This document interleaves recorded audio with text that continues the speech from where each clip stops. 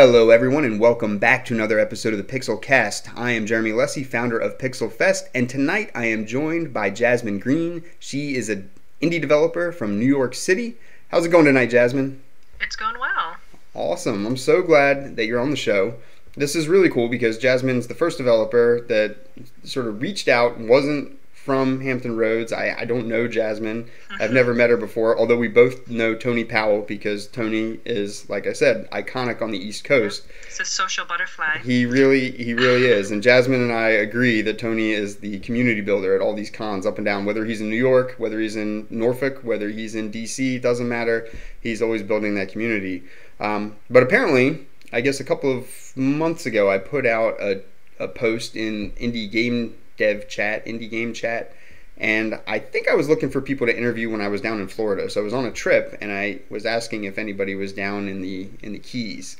And so I guess that post, somehow that came across Jasmine's desk, and she sent me a private message and said, "Hey, I'd love to be on the PixelCast." And I was like, "Cool, somebody from New York City wants to be on the PixelCast." So she is here with us tonight, and as you can see in the background, we have their logo. Luminosity is the name of her indie game studio, which she co-founded in 2015, and the game in the background is The Painter's Apprentice, and in the upper right corner, you will see a game called Tortuga Racing, which you can get on iOS and Android, I think, right now. Yep. I picked it up, actually super fun game where you can practice your math skills. It'll take you back to like 5th grade where you had to do those 100 math problems as fast as you could. So what you do is you see the math problem, 2 plus 9, and then you have to quickly tap on that sort of D-pad / steering wheel, answer the problem as quick as you can, and then when you answer enough of them in succession, you will be able to then hit the turbo button and get a boost. Of course, if you answer it wrong, you'll spin out. So really cool game. So Jasmine, can you tell us, since I don't know you, I feel like all these games, and you've got a couple more coming, have like a real, like an educational slant, and they are very, I feel like, enlightening is the way I would describe my experience thus far. Yeah, so, we didn't necessarily start off with we're going to make educational games. Our first game actually was called Once Upon a Runner. We actually took it down from iOS and Android because we're remastering it. So that's just a straightforward 2D runner.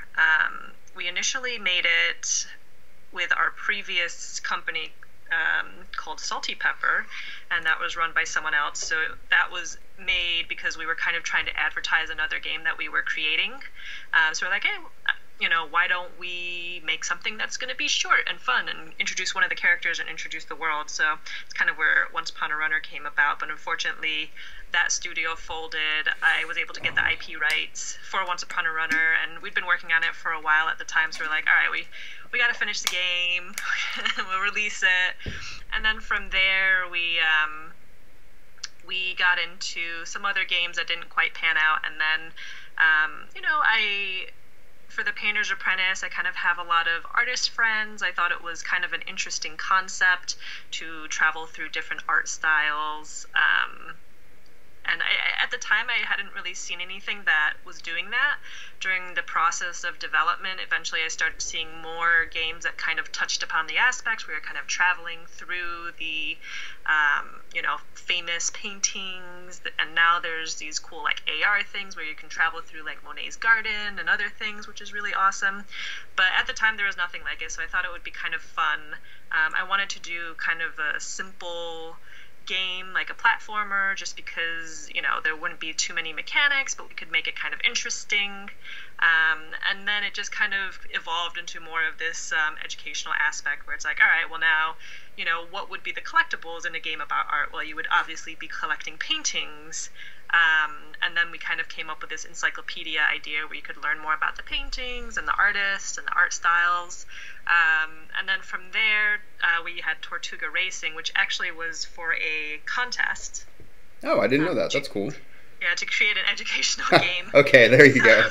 So that's kind of where that came about. But the contest kind of fell through, so we ended up keeping it. And we're like, it's a good game. We might as well publish it. It's, obviously been pretty popular with parents.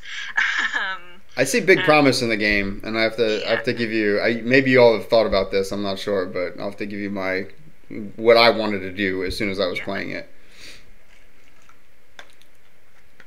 Um, Yeah. you want to you want to hear that right now? Yeah, go ahead. Oh, okay. I was like going to save that for later. I didn't. I'm sorry. I didn't want to interrupt the whole story about it. So the big thing that I saw as I'm playing Tortuga Racing, and I went back to check to see if it was there because I was like, oh, maybe it was there already. But it seems to me that this game could be like an in-school, like scholastic esport or something like that, where the students are all controlling Turtles multiplayer, and the thing is broadcast on an Apple TV or something like that, and then the students are then answering math problems on their phone, and then there's like a big spectator view of the Turtles racing, up top, and I don't know, something where it's networked multiplayer with a spectator camera. People like to watch spelling bees and things like that. Those are actually sort of like spectator educational sports. So that was the vibe that I was getting off of this game. Love playing it just by myself because I did like to do those math problems really fast when I was a kid. But yeah, for some reason, that's what came across my mind. I don't know if that's something that ever crossed y'all's minds or not. Something that we were thinking about. It's interesting because we were, a lot of the cons that we go to, we go to PAX South or MagFest or, Awesome Con. Actually, Awesome Con would be a good one when it comes up. But most of the ones we go to are very focused on gaming, mostly adults. So it's kind of, Tortuga Racing isn't necessarily something that is easy to show off there. But recently I went to, I showed off our new game, Osunia, which is a farm life sim game, at something called Mind Fair, which was in Queens. Ooh. And that was, as you might expect, just like a huge family event, lots of kids who are in the age range that Tortuga Racing would be good for. Right. So, Osunia for them was great because they're like, oh, Minecraft, this kind of looks like Minecraft because it's kind of low poly and stuff. Yeah. Open world and things like that for Osunia. So, but we had a pretty good crowd. So for the other kids, what we would do, like, hey, you want to play like a racing game? And so we would give them Tortuga Racing. Some kids were a lot more comfortable with it than others. The parents really liked it. It was an educational game. And then, yes, some of them were, there were siblings who would kind of compete against each other. Mm-hmm. So it's definitely something that maybe not this Tortuga Racing, maybe another Tortuga Racing, because I'm not exactly sure how the multiplayer aspect would work, or putting it in, if we put it in all of a sudden, like how much reworking of the actual base game it would take. But I do like that idea where you could actually compete with each other. You could see each other's scores. And I didn't even think about the actual spectator view, which is interesting. That would really get everybody else into it cheering. You know what I mean? Sure. So I'm a big spectator camera person. I love the idea. I've always thought about esports way before I feel like they were even a thing. One year, this is just so embarrassing, but just for one of my birthdays, I had made a game way back in the day called Aerial Antics. It was like the first game that I'd ever gotten published. Garage Games published it back in the day. And I had a multiplayer version of it that I made that I think I ended up releasing it as a secret way down the line, if you unlocked everything in the full game. But basically it was jetpack soccer. And so you're flying on these jetpacks, kind of like the original Pilot Wings, if you haven't played that. Or Pilot Wings 64, I don't know if you played that game. But it had a mechanic very similar to that. But then I threw a soccer ball in and had a 4-player jetpack soccer thing going. Yeah. And so I had it set up so my buddies and I could play it, and then none of our significant others were really into video games. So I thought, well, what I could do is set up a spectator camera so that they can just hang out and they could watch us play. Yeah. And so I put I set up another external screen. And the way that I did it, I didn't even network the camera. I just hooked it up to the most powerful computer, and then I did a dual render. So the left side of the screen, basically I rendered the game view, and then the right side of the screen, I rendered the spectator camera, but that ended up rendering on the other TV. I think I just used Windows, the stretching capability to put it over there. But that was the first time I think I ever did one, and it was neat. As the players would converge on the ball, the camera would zoom in. Then when the players would get far away from the ball, it would zoom out. So it had this sort of panning effect and everything like that. and I think I've been obsessed with the idea ever since then. And that was probably like 2005, I think, or something like that. And we had a spectator camera in Swapfire that you could use the Wii U gamepad for, and I think I did it in a few other games. But I just love that idea of bringing the crowd into the game. Yeah. I guess and I was playing this, and it just hit me. I could just see a whole classroom of kids. Classroom. Yes. Putting the pressure on exactly, like cheering them on, like get them. Wrong, yeah. And the kids up front answering those math problems as fast as they can. So I don't know. That was the vibe that I got. That was. I definitely like that idea. Probably maybe I'll steal it for the next one. You got it. Hey, just go for it. I think it would be sweet. But what we are going to be doing though is we're actually working on updating it. So right now we're just kind of updating some of the basic stuff, some of the bugs that we have. But we're also going to be adding some more back-end things, so more for like teachers and parents. Oh, nice. So kind of looking at the stats for, when the kids do it, you can see like how many questions have they gotten wrong? What is like the number one question that they're usually getting wrong? What's your improvement over time? And then also being able to input your own question. So right now it's relatively easy. Mm-hmm. So it's just like single digit, what's 7 plus 9?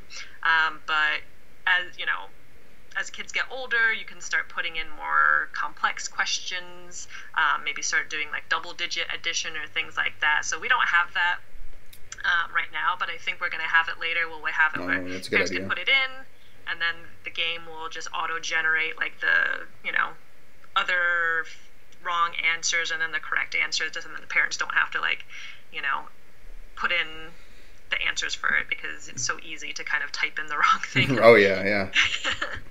You know what? That's a great idea though. My daughter plays Prodigy, and I get these report cards from the game in my email, and then I can send her gifts through it. So I don't know if you've ever seen that, but I think that's probably a really good way to go with Tortuga Racing. It probably makes more sense. You probably get way more mileage out of that than the spectator camera, but that would be fun. But no, I think that's very smart to focus on sort of the back end experience with the connecting the parent and the child. That really makes sense with these educational games. Yeah, because you want to see how well they're doing on it. So it's interesting because we didn't go into the game development thing, being like, oh, we're going to make educational games, but it just kind of like turned out that way, kind of. Not all our games are going to be educational, but it was just like the first two that we made kind of fell on that, and I think that's because my VP is actually a teacher. Yes. Okay, there you go. He's a middle school music teacher. My parents were actually also educators, so. They had I don't know if you've heard of Kumon Math and Reading Center. So I think I have heard of that. Yeah, it's basically like it's not a tutoring center. It's more of like a secondary educational thing, kind of to help build up your basics and stuff like that. It's more about individualized study than being tutored by someone, essentially. So they ran that since I was, I want to say like in second or third grade. Right. So I think that definitely kind of colors, what we do as well. So a lot of Tortuga Racing, especially, I think I got a lot of it from Kumon Math, which is basically just drilling, right? So it's like, all right, here are these worksheets, complete the worksheets, and then you'd have to repeat, certain worksheets X amount of times if you got too many mistakes or if it took you too long. And then as you kept repeating it, you would, remember what the things were, and you would get faster and stuff like that. So it's kind of use that for the Tortuga Racing base, which I think helps.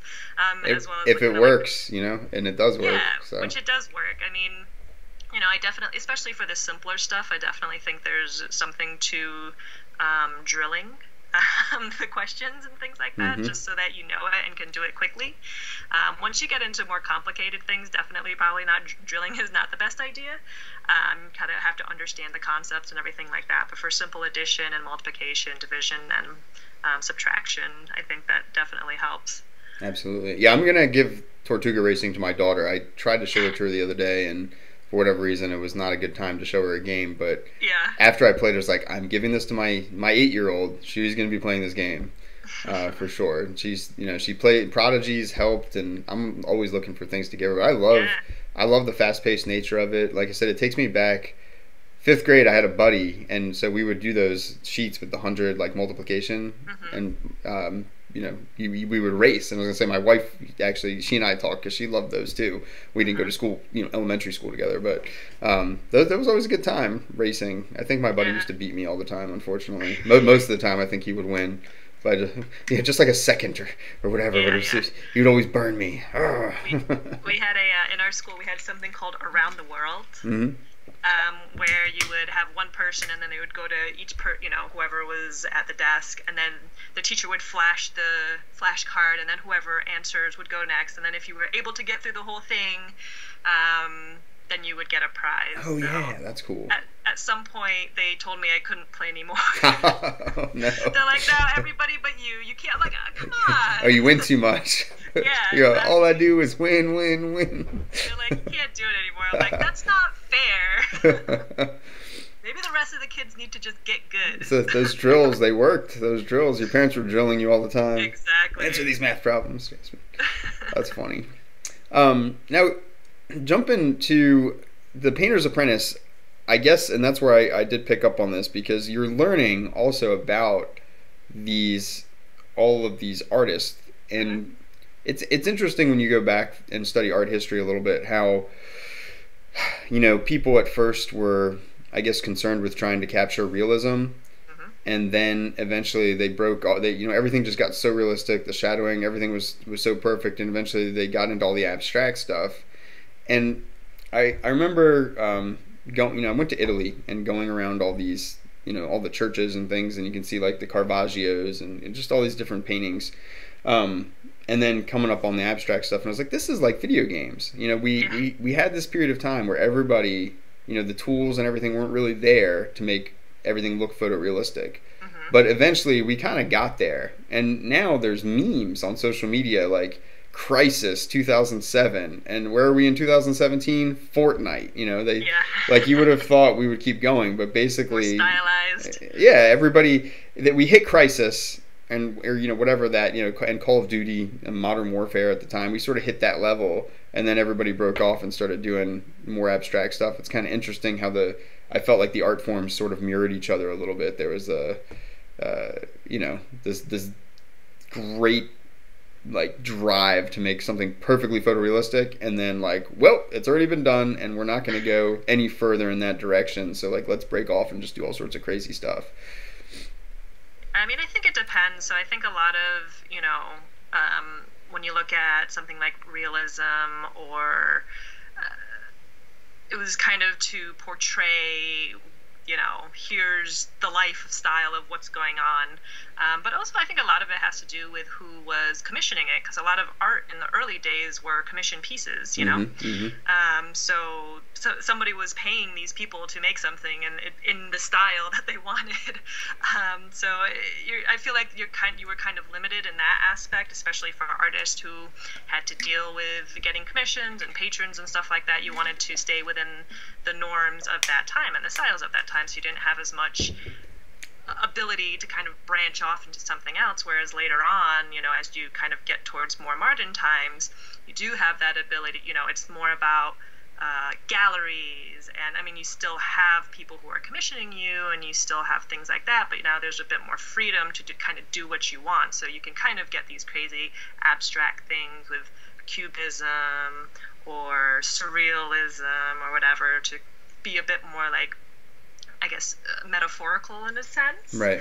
And I feel like the same, games are a little different, obviously, but initially it was more, large companies or the actual manufacturers, Nintendo, Sega, Sony, they were the ones who were creating the games, and then you had like Rare and those other guys, like actual game developers. But, I honestly feel like once it started opening up with the release of things like Unity and game engines, and it made it a lot more accessible, then you could really start getting a lot more creative with the games. And then obviously indie developers don't necessarily have the money to make photorealistic stuff, so in order to make a good game, you still want to have something that's visually appealing, but you don't necessarily, you know, now you can get away with like, all right, we want to make a good gameplay that's visually appealing, but we don't necessarily have to make it photorealistic. And I think there's a lot of games that have proven that, like Mario is still super popular. You know, so I think it's just something that opening it up to smaller developers has kind of taken it in that direction where, yeah, we have a lot more variety in terms of what's coming out. It's interesting that sort of take, because the opening up of the industry, is that, you know, did that occur because you had too many people competing along sort of the same vector, like, oh, we're going to make the biggest, baddest, most photorealistic game, and we're going to put $100 million into it or whatever. Eventually, of course, that space gets crowded, and, you know, people are losing their jobs or whatever, and then you have all these people with the skill set. Now, and I've got this philosophy, life is a vector, so I almost look at everything as if it's a vector. And so I see this, like, overarching industry vector, you know, that time period that ended, let's say it ended in 2007 or like 2010 or whatever, somewhere around then. I would say 2007, because it was really when the iPhone came around that we saw a really big indie boom. I mean, the indie market was really starting to like bubble up starting in like 1999, early 2000s, but it wasn't cool yet. But once the iPhone came around, that's what made it cool. But yeah, you're absolutely right. Of course, you had these indies. They had access to tools. They had access to distribution channels they never had before. And they didn't have the budgets to make those big games. But part of the reason that all those things opened up was because there was so much competition, you know, to make that big budget game. And not everybody could fit into that space. So it sort of exploded out. And yeah, and then once you're an indie, I feel like the value that an indie brings to the table is that they compete on direction, sort of the direction of their creativity versus the magnitude of their execution. And, you know, when we play a, you know, big Sony game or like the latest Electronic Arts game or something, we're expecting this phenomenal, you know, degree of magnitude from the game. But when we play an indie game, what we look for is the creativity of the direction they chose to approach the game.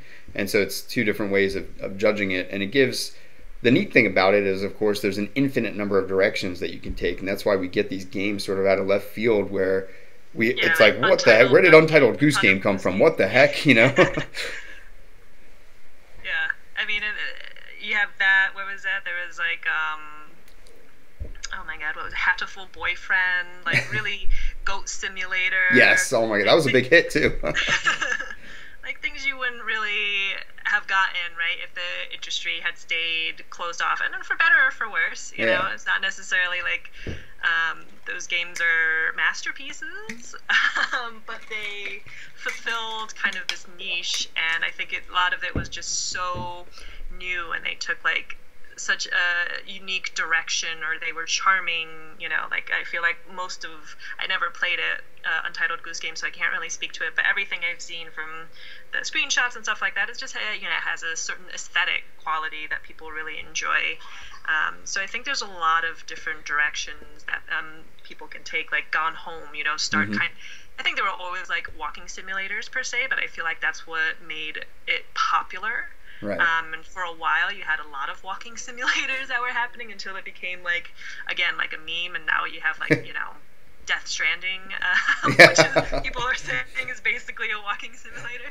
Pretty much, yeah. I was not sure what to expect from that game and then I saw it and I was like, really? Okay. So, you know, and I think that's actually good, where you can, you know, in a way, and I would say in a lot of forms of art or anything creative, the indies aren't necessarily the ones who can take those risks and make these games, start these new genres, because they're, you know, they don't have to worry about investors breathing down their necks about, you know, what is your, you know, report on how much did you make this quarter and all of this stuff. There's nobody necessarily you have to report to besides your company and yourself, obviously. Yep. But you don't have that additional pressure where you have to like focus on the sales, whereas that's what the AAA studios do have to focus on. So, you know, they kind of go with tried and true stuff. And then as more things become popular within the indie developer sphere, then I feel like the AAAs kind of takes that and kind of makes a more polished version of it to then bring to the general public. We had at PixelFest 2018 the producer on Fortnite, Grant Schonkweiler. I imagine one of the producers is what I would imagine, but he said, he spoke to that several times in his talk where he was like, yeah, the indies will go off and they'll make something creative and then we'll steal it and we'll make it better. Exactly. Which is, sad, I guess, but true. Yeah. Kind of a bummer. And I think that, you want to, because the whole thing is you want to make sure that this kind of style or gameplay or mechanic will be successful. Fortnite is hugely successful. Mm-hmm. And so it makes sense, they probably got it from other indie games. But it's like, all right, well, it's obvious that stylized stuff is in vogue now. People like these battleground type games, like battle royale type games. So let's make one, and we have the resources to do so. But yeah, I think it's it's an interesting. Fortnite's a very interesting I'm sure case. It's the same with music or movies or anything like that too. Absolutely. I mean, it's when these creative industries, people are, building off of ideas, adding this to it, taking that away and coming up with something different. Fortnite, I think, originally started out really trying to be like a Minecraft shooter. And, because it has that whole crafting element, which almost, I don't know how much people talk about the crafting element anymore, but I think originally it was sort of running and gunning for like a Minecraft shooter type thing. Because it started so long ago, and I don't really know the full story. I know PUBG came out, and so I'm not sure if Fortnite said, "Hey, cool, we like that battle royale mechanic from PUBG. Let's throw that into Fortnite." Because Fortnite was basically just like forever in a beta or alpha, or I forgot what they said, early access. It was in early. It's still early access or something like that. So it's just like this continual live game that they've just updated, and it seems like they would take the best elements that they thought they could from whatever popular game was at the time and continue to just, change the game. And yeah, the art style, I imagine maybe Overwatch had some influence over that. I'm not positive about that either, but I could, I could certainly see that. I mean, because obviously the art style doesn't match PUBG, just the setup of the Battle Royale does. You've got that crafting element, which is a very Minecrafty type thing to do.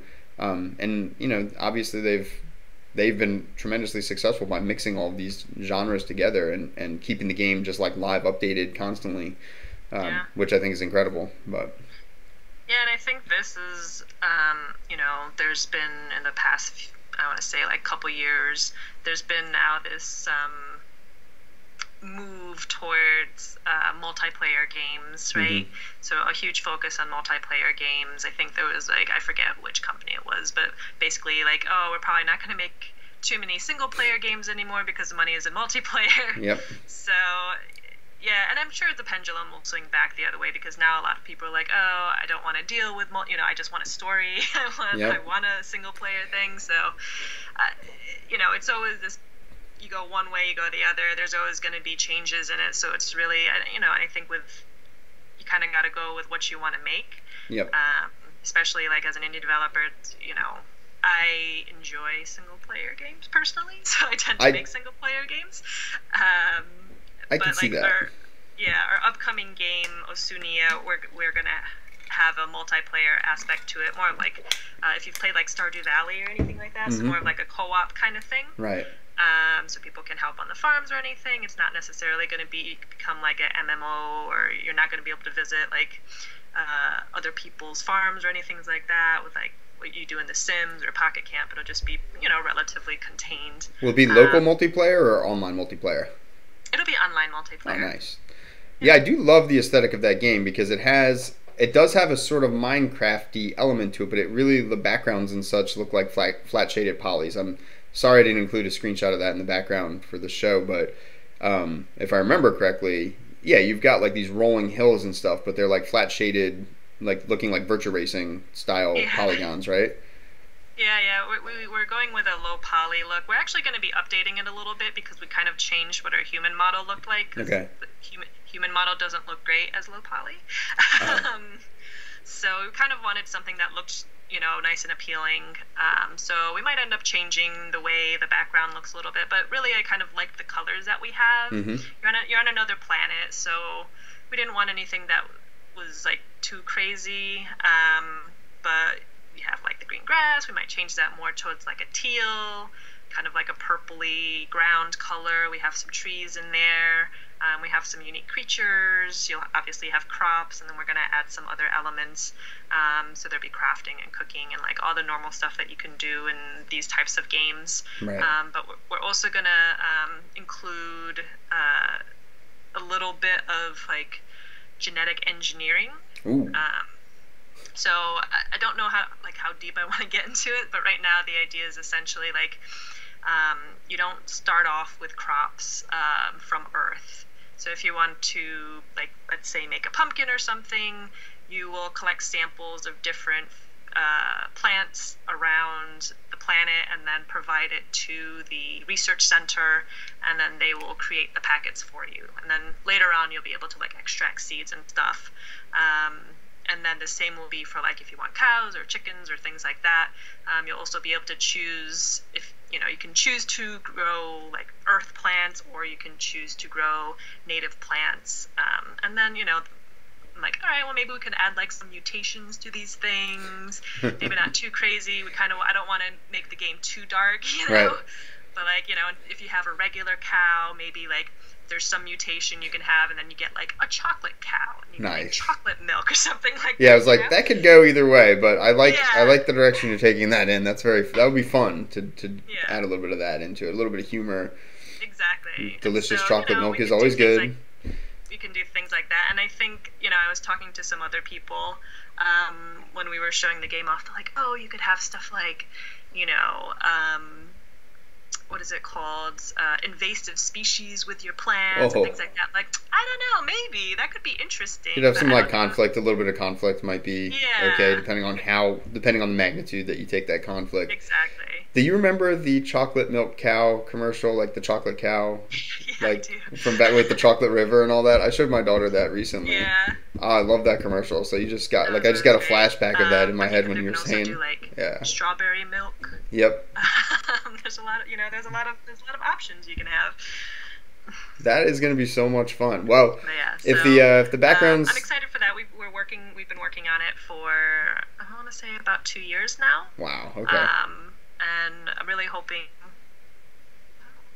Is that you or is that me? I'm hearing like beeping. I don't hear it. Oh, is this me?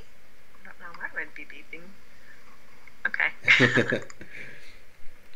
All right, but anyway, so we've been working on the game for about 2 years, hoping that by the fall we can have like a really nice demo that has pretty much everything that we need. So we've got fishing, and we're working on fishing now.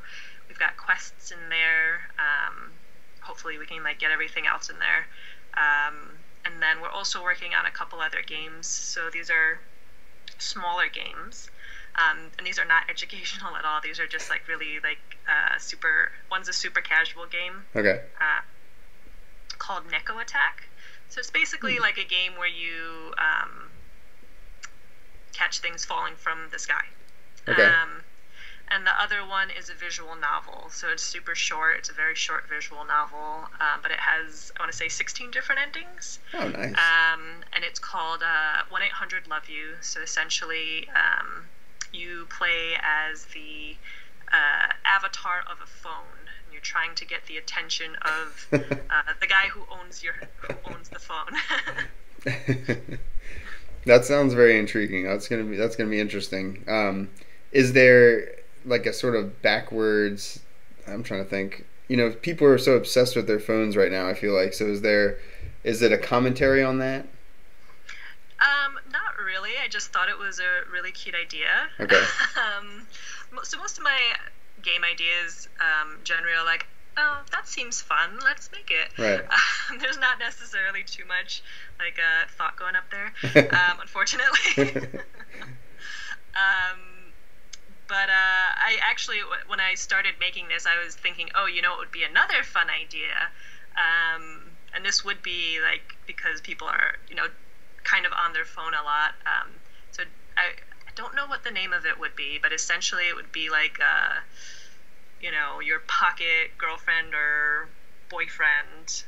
And depending on certain questions that you answer and the way you interact with, so kind of like a Tamagotchi. Right, yes. How you interact with it will develop the personality of your boyfriend or girlfriend. Okay. So they might be like very sweet, or they might be kind of like a ice queen, or they might, they might be a yandere or something like that.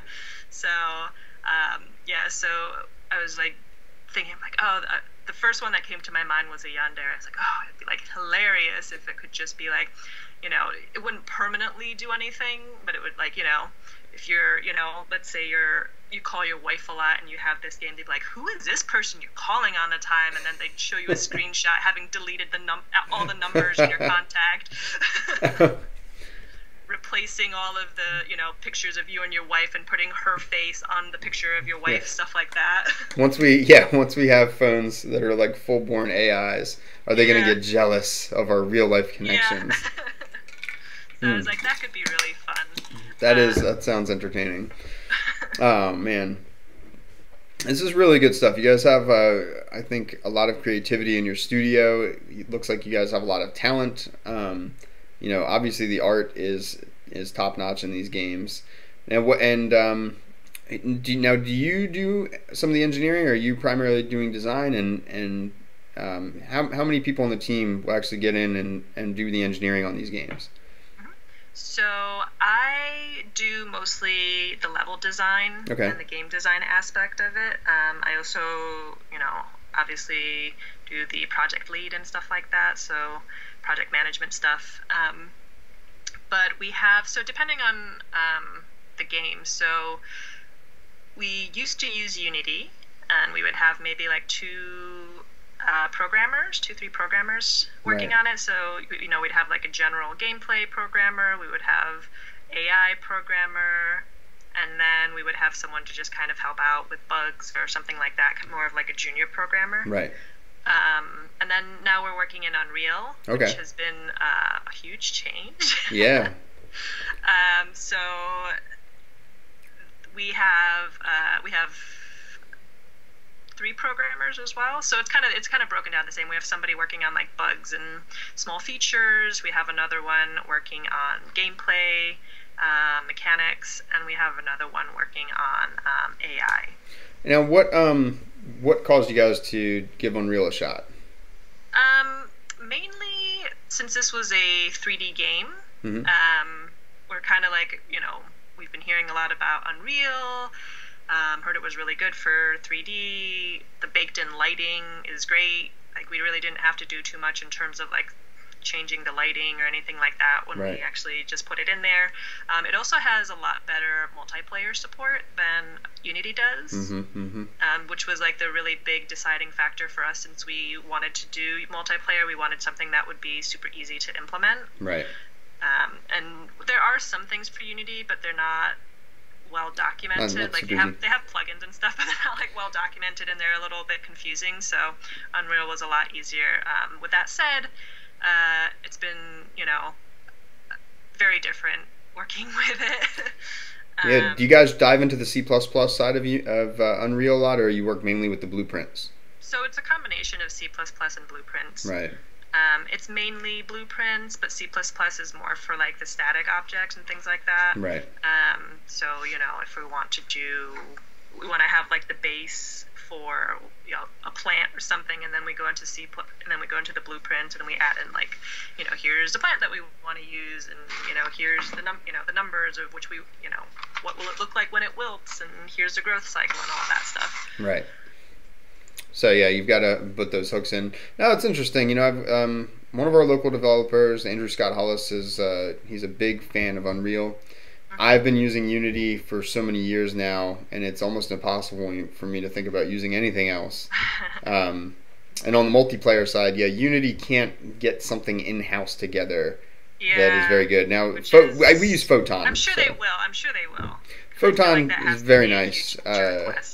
But yeah, they're looking for something that's a little bit more plug and play for people, so that they don't really have to be, network programmers necessarily to get a multiplayer experience up and running.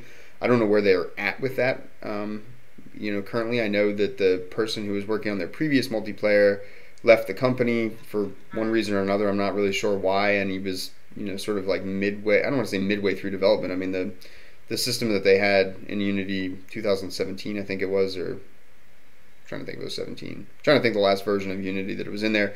I mean, it wasn't terrible. It had some actually really neat features. I think something like Photon for multiplayer is probably your best bet. And of course, Photon's like, it's not even just Unity. It's, if you're just working in straight C++ or something like that, you can use Photon. They've got support for like all over the place, and it's pretty robust. But it's interesting. I'm gonna have to. I keep saying this. I'm gonna have to dive into Unreal at some point. I know all about it. I've read all about it. But yeah, I'm just such a Unity dude. It's hard for me to think about switching to another.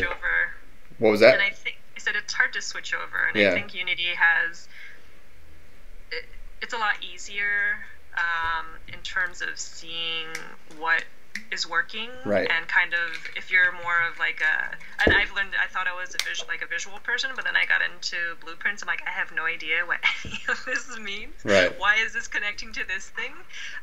Whereas when you go into Unity, you just have the code. You can look at the place where you're going. You're like, oh, here, okay, I know what this is doing because it literally just says here. This is what this is working on. And I think working with code is ultimately faster. Yes, I'm not a big fan of visual stuff either. Yeah. I don't even like if I'm going to look stuff up and there's a tutorial that I need to follow. I'm not a big fan of videos. A lot of people like videos, and I'm like, no, give me the page. I'm going to scroll through the page as fast as I can, find the thing that I'm looking for, zero in on it. And I don't know if that's just a matter of me, having done this for so long that I kind of know what I want already. But having to scrub through a video is like, that's painful for me. I'm not going to do that. Well, yeah, I mean, I think video can be good when you're first starting off, so you can kind of see, and then there's like the explanation, this is why I'm doing this, and this is why this. But like when you already are familiar with what you need to do, you can just like, all right, I need to do this, and then in Unity, why isn't this working kind of thing. I mean, that's not what you would type in, obviously.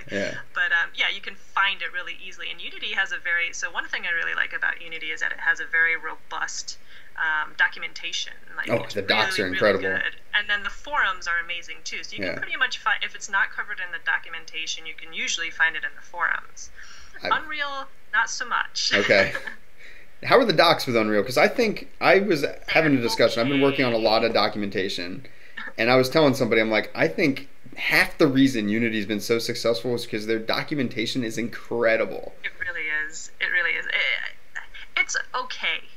It's not horrible, but it could be better. Right. It's hard to find things, I find, and like sometimes when I look something up, it just gives me the definition and not like, anything else. I'm like, all right, well, this doesn't really help me. Like, how do I actually use it within the thing? And then they have a video. I think they tend to focus on more of a video series. Okay.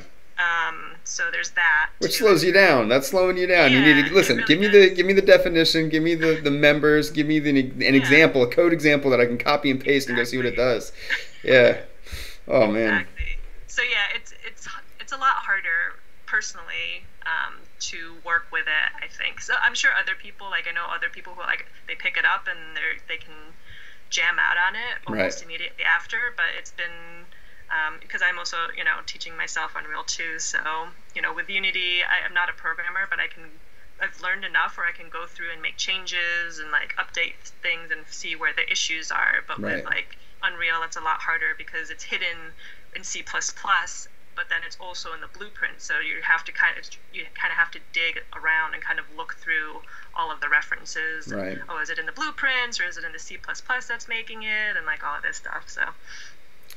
Very, very, very cool. I'm sure that's not encouraging you to. I'm still. You know what? I'm still intrigued at some point to dive in and give it another look. I have looked at it but it was way in the past. I mean, I'm trying to think the last time I looked at Unreal was a long time. I haven't. What caused me to jump over to Unity was that I had been working with Garage Games, and I had gone out to IGC 2007. I'd already used Unity before that. I'm trying to think what year. I've been using Unity for almost 15 years, but I came back and I decided after that conference, and Garage Games was going to be sold, so they announced they're going to be sold. And things were changing at the company, and I decided, you know what, I'm gonna give Unity a real shot. I'd already checked it out, but I hadn't made like the full jump over. And I had a game that I was prototyping also. So I prototyped it in Torque 2D. I prototyped it in an engine called Shiva, which might still be around. And I prototyped it in Unity. And this particular game, it was a building demolition game. I actually think I invented this genre. It was the first one on iPhone that I knew about. Somebody came behind me like 2 months after me and did like a really good one though, and that one shot to the top of the charts. Mine sucked, but it was the first one. Anyway, I needed the physics engine to be deterministic in order to make the gameplay work, you know, because you had to put the bombs on the building and then hit the plunger, and you wanted the building to blow up the same way every time if you put the bombs in the same place, you know. So the Torque 2D engine was not anywhere close to deterministic.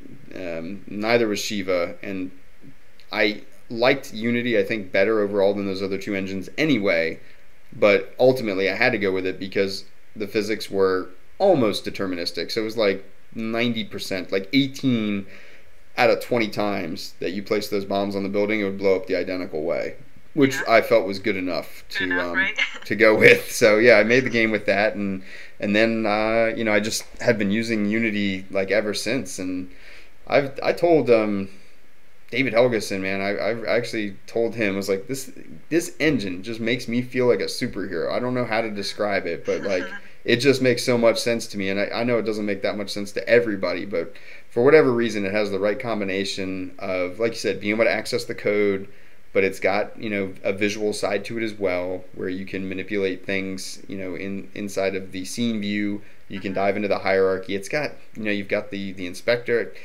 I don't know really what to say other than it's just got this nice mix between sort of your analytical brain and your artist brain is kind of the way that I feel about it. So yeah, I mean, I think having kind of worked with both, I think Unity is easier for me to grasp.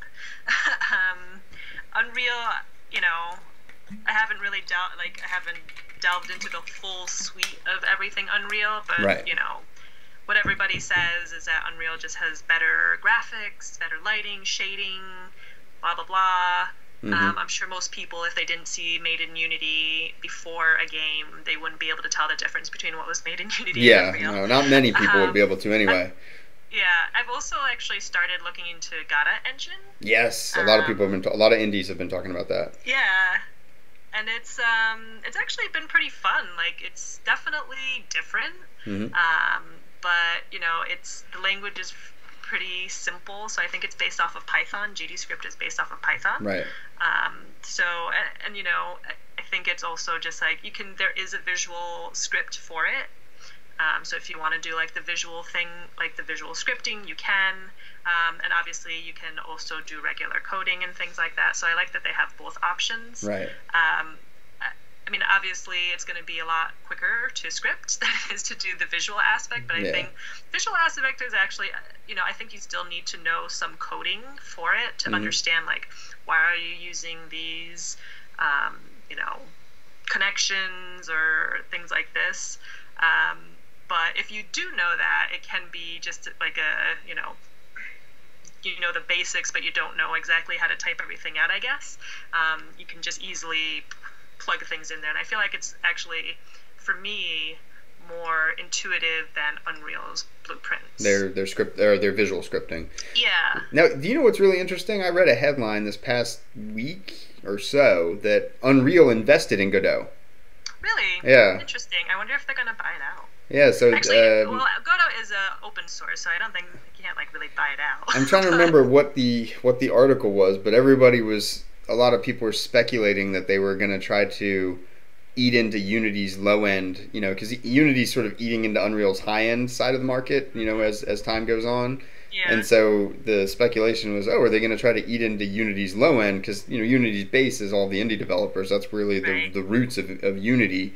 And as, you know, time's marched on, I mean, Unity is now a $6 billion company. I think it's the company's worth more than Epic, if I'm not mistaken. And they've got, I mean, Unity now has 2,000 engineers that work on it. So it's, you know, it's a huge company at this point. Yeah, I mean, they were pretty smart. Like, oh yeah.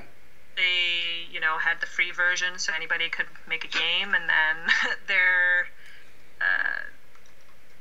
their business stuff wasn't, I mean, it was kind of expensive, but it wasn't like super expensive. Now you have the subscription models and things, which I know a lot of people were belly aching about when they first came out with it, but you can see there's still the free version. Yeah, no, you can get in for free, and I just have like the $35 a month subscription right now, and it's great. I mean, I don't have to put a splash screen on there, and I can make whatever, so that always seems like a good deal. I used to have the pro version of the engine for a number of years. The first version of the engine I ever got, David Helgeson gave that to me, but then I came a year or two later, I bought a full license to it, and then I kept that pro license going for a number of years. So I spent, I don't know how many thousands of dollars on the pro license. We'll see what happens. I'm sure there'll be other game engines that pop up. Yeah. Oh, it is going to be interesting. A lot of the people that I spoke to that were using Godot were saying that... But yeah, so I think I'm going to be making the little Neko attack game on Godot, and then I'm thinking for the visual novel I would use RenPy. Oh, neat. Yeah, a lot of indies thought that Unity was becoming, sort of too big, and so I think people are looking for another, less centralized tool, I guess, something smaller again to jump into, and that was sort of the vibe that I was getting. I talked to a number of developers using it at various like global game jam sites and stuff like that, and I think it's just it's sort of ramping up, so that's neat. And what was the other engine you mentioned? There was another one I mentioned. What did you say? RenPy. Yeah. So RenPy is basically a visual novel creator. Okay. And it uses Python as its base language, but still, it's what a lot of visual novels are made in. So it's like super simple. You load in your assets, and then you can essentially just say, so when this asset enters in here, play background music. Here's where it's almost like what is that called? I can't remember it for the life of me.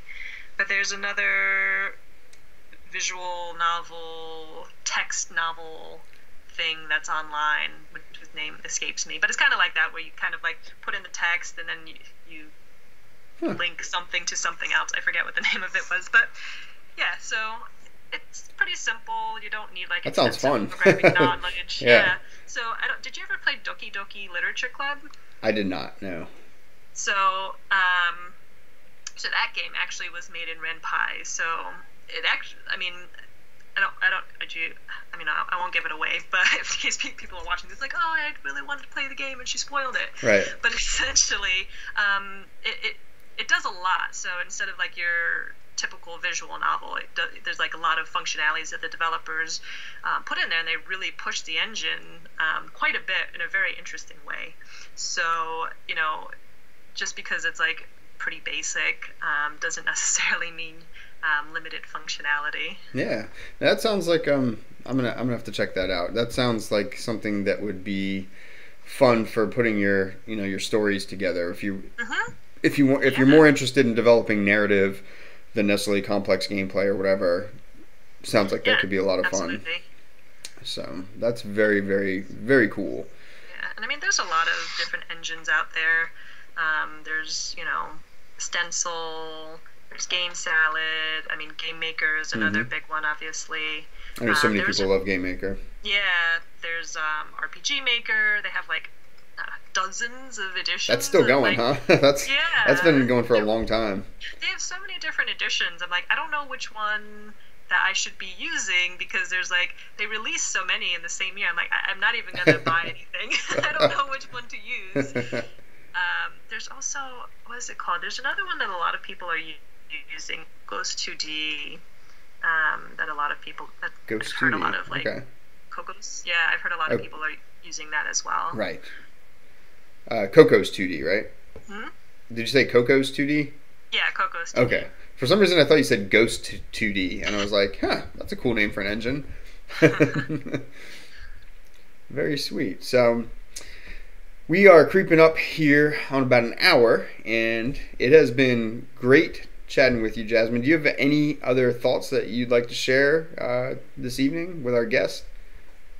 Not really. I mean, I guess the main thing is like, since we'll impart some wisdom. Yes, Not yes, really, I love a not developer really, lesson. but Do you have a whatever. developer lesson to share? That'd be great. Yeah, I mean, I think the main thing is for, just kind of go into it, learning. Game development can potentially take a lot of time. It can also not potentially take a lot of time. So, depending when you're starting a game, I think the most important thing to do is manage your scope, something that I'm still trying to learn how to do. And yeah, I mean, it's a lot of fun. And I think that people who want to jump into it, if you don't have a programming background or anything, I think, like I mentioned, like a couple other engines, but try Game Maker, try Stencil, try Game Salad. All of these are drag and drop interfaces, so you don't actually need to know any coding. If you do have coding experience, use like Unity or Unreal if you like. But yeah, and I think really just kind of have fun, make games that you want to play, and if it sells, it sells. If it doesn't, it doesn't. But just kind of enjoy the process of it. Right on. And you're in your team.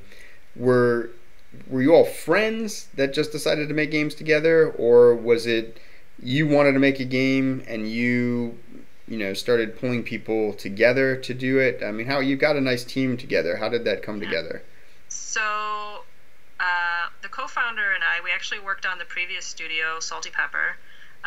So when that shuttered, we were like, all right, well, we have the IPs for this game, so we should start our own company. So we did. And then we kind of, found people along the way. So I reached out to people through DeviantArt for artists. I kind of scoured the Unity forums and Unreal forums and Reddit and wherever else for programmers. And then there were some people who got referred to me by previous friends or previous people who had worked with me. So it's kind of a mixed bag. We didn't really know each other before. I still haven't actually even met my VP face-to-face. He's in Texas. So I've actually met two of my artists, but everybody else on the team I actually have not met. So a lot of you guys are virtual. Well, that's the story of today's world, right? Yeah, I mean, it's effective. Yeah. Really, most of the stuff you don't necessarily need an office for. You have your Trello boards for project management. We have Discord to kind of keep up to date. We have weekly meetings, kind of like a weekly. I mean, it's not the correct definition of Scrum, since Scrums are every day, but like a weekly Scrum. Right. And then we just kind of keep in touch throughout the rest of the week. Just making sure that we're going the right direction and answering any questions that they might have and things like that. Well, very, very cool. Thank you so much for being on the PixelCast this week. The studio is Luminosity. The founder is Jasmine Greene. The games are The Painter's Apprentice, Tortuga Racing, and Osunia? Yes. Which is coming soon, which sounds very cool. Oh, hopefully. And, and of course, and I think Jasmine has done this through her games, encouraging us to all continue growing, right? All continue growing through love of games, and I think you've done a great job with your games of doing that, which is very cool. So, and with that though, I want to bid everyone a good evening. And Jasmine, any last words before we head out? No, I think, just like have fun out there and then check out my games. Awesome. You can get Tortuga Racing on the App Store or Android, and you can get The Painter's Apprentice right now on Steam. So, yes, everybody, love it. Let's all continue growing through love of games, and have a great night.